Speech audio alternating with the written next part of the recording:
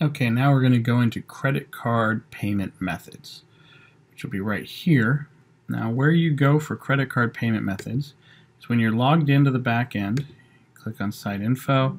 You'll see right here on the left side on Site Configuration, you'll see Payment Methods. So we'll click on Payment Method. What you'll see here is you got Visa, American Express, MasterCard, Discover, all automatically checked. If you don't take Discover, just uncheck that. It's that simple. Now, one thing we will do during training is we will enable, or while we're building site, either the Net 30 or the Net 15 will enable this. The reason we do that is so that we can put test orders through without actually having to use our credit card. That way we're not paying you before you're set up to do that, and we're not losing money. So what we'll do that, and then obviously anytime you make changes you hit update here.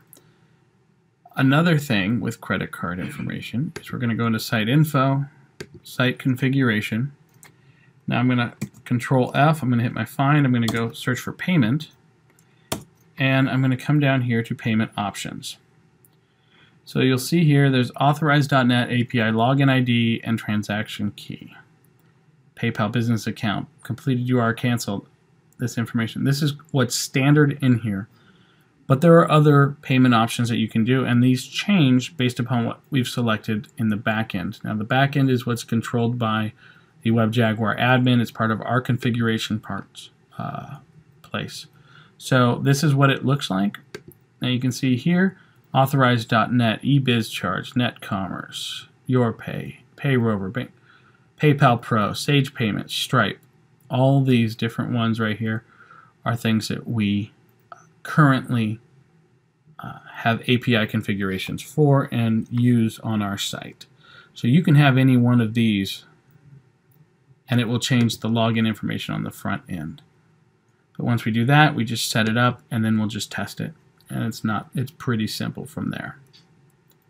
One thing I will mention though, PayPal, so there's basic PayPal, then there's PayPal Pro. They are very different. Right there, PayPal Pro.